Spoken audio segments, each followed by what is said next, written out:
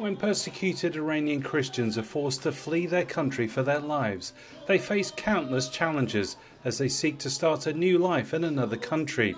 As refugees, one of the biggest obstacles is being treated like second-class citizens and feelings of isolation. However, Christian Ministry Help the Persecuted recently hosted a conference at an undisclosed location for Iranian believers where they were able to worship together as well as be equipped and encouraged to live out their faith. During the conference, I spoke to Help the Persecuted CEO Joshua Youssef.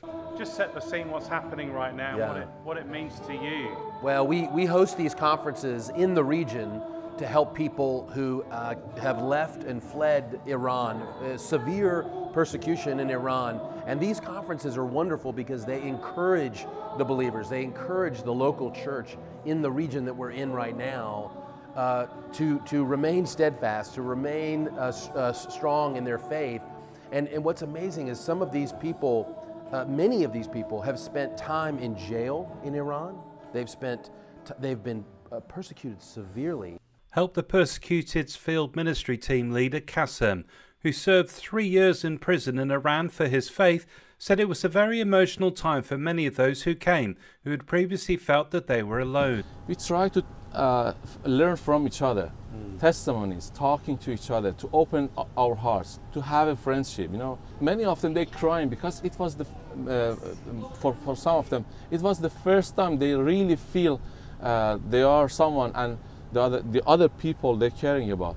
Youssef said as well as gathering persecuted Christians like this, they also come alongside them to rescue, restore and rebuild their lives. We provide what we call emergency relief kits. Many of these people are living in severe poverty, either joblessness or what we might call underemployment. These emergency relief kits have rice and oil and food for them to be sustained. We also provide job opportunities for them so that they are self-supporting and that they can go and employ other converts. And Help the Persecuted is planning to expand their work throughout the Middle East, North Africa and Asia this year, making it possible for tens of thousands of persecuted believers to rebuild their lives in some of the most dangerous places in the world to be a Christian.